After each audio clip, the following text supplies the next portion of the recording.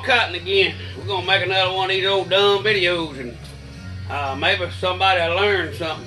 Hello, little girl. This is my little pit bull little girl, and her name's actually Raven. She's a pit bull terrier. Best little old dog anybody could ask for.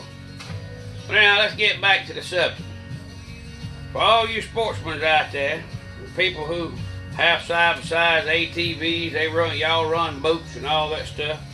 I know a lot of people, they put that non-ethanol fuel in their boats, and that's what you're supposed to put in them. And you know, Grandpa Cotton kind of skimped this year, and I'm doing a lot of fishing, going fishing 2 or 3 times a week. And I thought to myself, I said, well, why buy that $3 gallon gas when I can get this $2.25 gallon of gas? Because it's going to run right on through the motor anyhow. Well, I made a big mistake. I don't want none of y'all to make the same mistake. I done some research on this gasoline. And for every 16 ounces of gasoline, it produces a ½ ounce of water. Yeah, you heard me. For 16 ounces of gas equals a ½ ounce of water. Now y'all gonna say, now how is that possible? Well, they got water in that gas. That's called ethanol. Well, and a few other things, but they dilute the gas with water.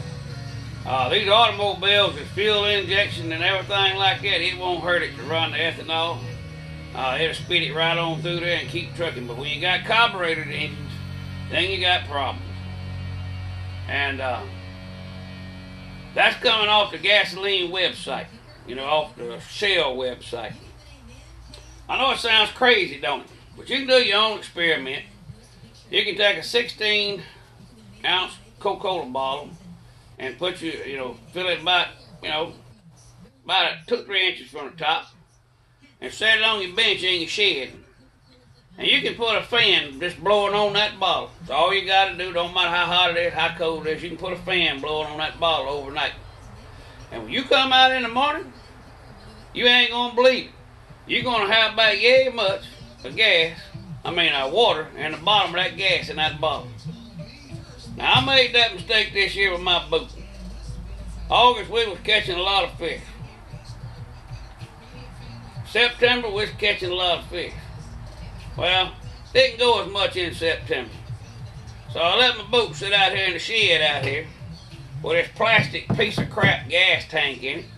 This Atwell gas tank that the EPA said was the best gas tank. What it amounted to is Atwell paid some bunch of politicians to go up there and change the freaking laws and say this is what you got to have where they can set it. That's what it's all about, politics. Well, this tank here, this is a metal gas tank. We used to have them back in the day, all the way up until the early, about 1990, 91. Now they call them vintage or antique gas tanks. Well, I guess I'm vintage and antique too. But these metal gas tanks right here, we never had any problems out of them. They might rust out in the salt water out there a little bit, but everybody's boat had these tanks in them. Everybody's boat had an outboard motor. Wasn't no such thing as an inboard gas tank unless you had a yacht. We'd have 4 or 5 of these lined up on the splash well in the back. But this piece of junk right here, let me tell you about this thing. Number one, that gasoline sweats and builds up condensation. I've seen this freaking gas tank swell up this big around. And I mean, that can't be good.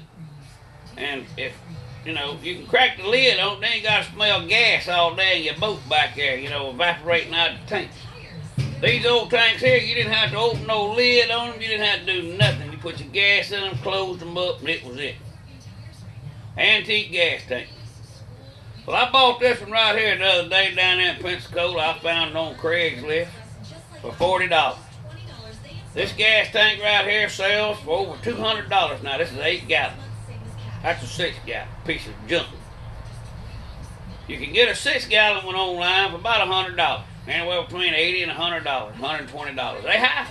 People they selling them for antiques, but they know everybody needs them.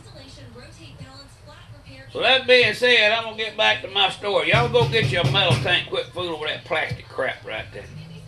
This tank here will last you a lifetime. But I had that tank in this boat, that plastic one. And I went fishing. I filled it up. I skimped. I put the cheap stuff in. And I filled it up and went fishing. I used about, I don't know, a quarter of gas. Come home, put it in the shed. That's where it sit for about a month. Well, I got in that boat, me and a friend of mine. We went fishing. And we got up that doggone river, and that damn thing, that motor quit. I mean, it just choked down and quit. Kaput. I wound on that starter and wound on it. I couldn't get that thing cranked at all. So I took the cowling off from it, and it's got a bleeder screw on the bottom of the carburetor. I said, well, let me see if it's got water in it some kind of way. So I cracked that bleeder screw out, pumped that bulb up about 20 times.